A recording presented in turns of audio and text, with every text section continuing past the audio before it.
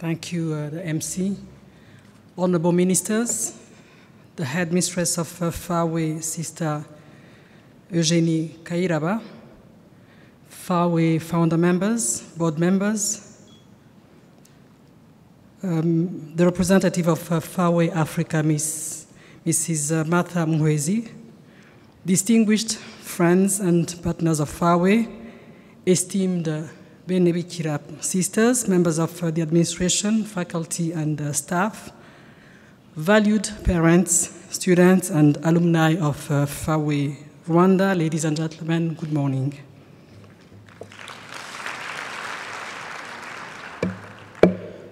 What a lovely day it is to be gathered here, still exulting in the momentum of our 20 years of the momentum of our 24th Liberation Day, and celebrating 20 years of girls' empowerment through education, thanks to the Forum of African Women Educationalists, FAWE Rwanda chapter. Indeed, FAWE has over the years strengthened its position as an institution providing quality education for our young women and supporting many brilliant girls from vulnerable backgrounds to obtain a once-in-a-lifetime opportunity to alter the course of their lives. The theme of this present national conference, which lays emphasis on the role of parents, the community, and the learner in education, is of critical importance, and it could not have come at a better time when the world is grappling with new and emerging challenges which require a different approach to education. Even more so, as education is the bedrock of development and social stability. Globally, early educators focused primarily on facilitating learning within the confines of rigid, universally established dogmatic teaching protocol in which students were expected to memorize to pass exams rather than being encouraged to develop their capacity for independent intellectual inquiry and innovation. No offense to the people of my generation. We can still adapt. The role of parents, the community, and the learner in that kind of education was minimal. Distinguished audience, today, let us take a moment to congratulate FAWE Rwanda chapter for its contribution to expanding the frontiers of innovation in the education sector in Rwanda. Let us take stock of the past 20 years, the challenges met, and the victories reached. Let us acknowledge the leadership of Benebikira sisters, whose clear vision and effective coordination efforts helped reinforce the national guiding values for the sustainability of this establishment. Today, we recognize FAWE Rwanda as an institution that helped further bridge the gender gap in education enrollment, retention, and completion by providing scholarship at the secondary level and now at the tertiary level through their new partnership. FAWE has also helped mentor and foster girls into confident and competent young ladies able to hold their own anywhere in the world. It's my hope that through this conference, all of us, as individuals and organizations, will continue to advocate for and support initiatives that believe in the education, emancipation, and empowerment of our daughters and sisters. I take this opportunity to thank most sincerely all partners of FAWE Rwanda and of the education system in Rwanda for your purposeful dedication to this great cause. Honorable guests, as education is a journey with a series of obstacles, we must stay alert and see ourselves as agents of change. Indeed, all of us in our diverse capacities can provide support to educators and students for us to contribute to a well-educated society ready to take the challenges of our times. For instance, as a collective, we must address the root causes of the high dropout and repetition rate in schools, standing at 18.4% and 5.7% respectively at the primary school level, and at 11.6% and 6.5% at the lower secondary level. Allow me to take a moment here to share a few examples of activities we at Imbuto Foundation were able to implement thanks to sound partnerships between public and private entities to further promote inclusive and quality education through diverse schools around the country, including FAWE. Indeed, from projects focusing on the improvement of the performance of struggling learners at the primary school level, as we paired 2,000 students with teachers and mentors through learning clubs.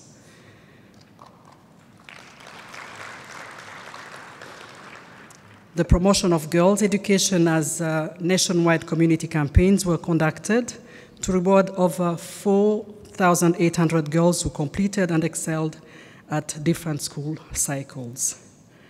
The completion of secondary school, as we provided over 8,000 scholarships to well-performing but vulnerable students. We were driven by our duty to contribute the pillars of our national education sector. So today I invite us all to collectively invest more of our time, our ideas and resources to create an environment that dispels gender myths and encourages coordination at different levels to ensure our children, the leaders of tomorrow, are truly given a fair chance at a bright future. Distinguished guests, in line with the theme of today's conference, I wish to share my thoughts on the three questions posed: the role of parents, community, and the learner in education. What is the role of parents? The parent is the child's first contact with the outside world, hence the manner in which the parent introduces the child to the world through education is paramount. The physical and emotional conditions in which parents bring up their children will also greatly affect their future cognitive ability to learn and develop. Bringing up a child in a loving, healthy, and peaceful environment with role models of good social values is a prerequisite for stability at home, in school, professionally, and in the community, keeping in mind that while we cannot exhaustively teach our children, a great deal of what they learn is in fact communicated to what they see in our actions and behaviors. While the role of the parents or guardians in the formative stages of a child's life is to provide a conducive environment, guidance, and financial means for the student to learn effectively, the role of the learner is to apply himself or herself in order to succeed. In fact, education is not confined to the four walls of a classroom. It's rather cemented at home. I therefore urge us all as parents to remain engaged and invested in our sons and daughters' academic pursuits. Let us also instill in them the continued quest for knowledge, the need to excel, innovate, and set ambition goals and standards, regardless of their gender, as they subsequently contribute to and value in society is equally appreciated. What's the role of the community? Children, like their parents, live in communities that are known to shape collective thinking, social norms, and practice. When the messages the child is hearing from the community differs from that of the school, internal conflicts is born within the child on what values to espouse. If the child consistently hears in the community such thing as a boy child is more precious than a girl, that girls cannot do science, that boys must not show emotion, that too much education will compromise a girl's ability to be a good wife or mother, then such a child will set a low ceiling of achievement, settling for second fiddle. Believe you me, you do not want to go through life not living to your fullest potential and risking to live a life of regrets by missing out on becoming an integral part of this beautiful nation we call home. What is the role of the learner? A relatively new way of teaching nowadays is one in which the learner is responsible for part of the learning process and becomes a partner in their own education. The idea is to stimulate continuous inquisitive learning and independent innovative problem solving. We encourage our youth, especially the young girls, to speak up, embrace new ideas, explore science and technology, and bring solutions to challenges that we face on a daily basis in our communities and in the country. To our young girls, abakobwa bacu, you are the leaders of tomorrow. I urge you to take full advantage of this nurturing environment built with you in mind. Strive to acquire academic, creative, and leadership skills while at FAWE. Seek positive advice and direction from your parents, teachers, and elders. Soak in like a sponge the education you are so privileged to have. Be ambitious, confident, and good role models for your younger sisters and brothers and the communities in which you live. You can and will achieve whatever it is you set your mind to if you are focused, disciplined, relentless, tenacious, and consistent. Whenever in doubt, look at Rwanda for inspiration.